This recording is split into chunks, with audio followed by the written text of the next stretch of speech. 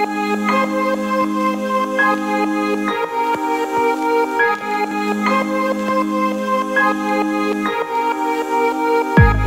guys, my name is Criado and this is Interesting Random Facts Academy History, and today we're going to talk about the 1962 World Cup, specifically about how did Brazil won the World Cup without their best player. How did they won the World Cup without Pelé, which, you know,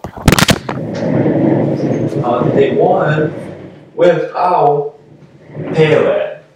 Right here, this Pelé shirt, very cheap, and I didn't write a take, so I already took it off. It's just a Neymar shirt. It's just a Neymar shirt. So how did they win the World Cup without Pelé? That's what we're gonna talk about. But before we get started, did you see the button? Yeah, the subscribe button. Click the subscribe button, because after you click the subscribe button, you're going to be a new subscriber to Interesting Random Facts Academy. And also, don't forget to turn on the bell button, because it allows you to be notified when I post a new video for this channel.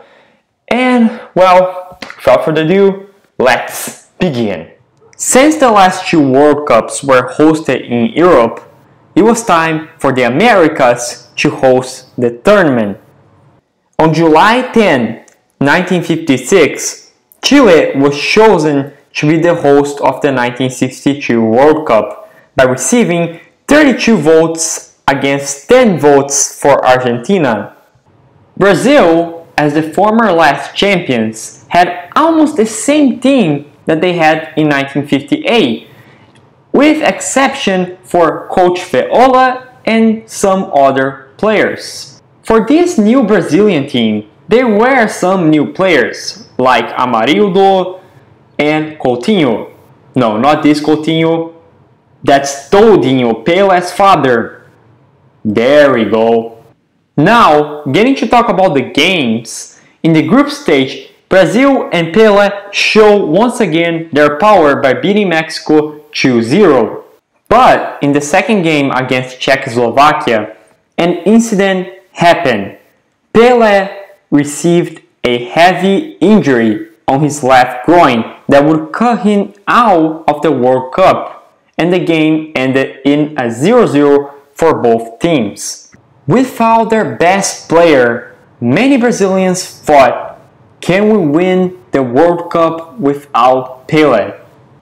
The sub for Pelé was now with the young Amarildo. In the third game against Spain, Amarildo showed that he was a capable sub for Pelé by scoring 2 goals. Brazil was once again qualified for the quarterfinals. In the quarterfinals, Brazil won their game against England with 2 goals scored by Garrincha and 1 by Vava. In the semifinals against Chile, Brazil won by 4-2 with 2 goals scored by Garrincha and the other 2 scored once again by Vava. Brazil was once again in the final. Talk about the day of the final. Brazil was going for the second World Cup title against Czechoslovakia, the only team that Brazil wasn't capable of winning in that World Cup edition so far. Like the 1958 World Cup, Brazil started behind on the scoreboard when Masopust scored 1-0 Czechoslovakia. But Amarildo, the one who subbed Pelé, scored a beautiful no-angle goal and tied the game for Brazil. In the second half, Amarildo, Cross and Zito scored 2-1 Brazil. Later in the game, Vava scored another goal for Brazil, making the score 3-1.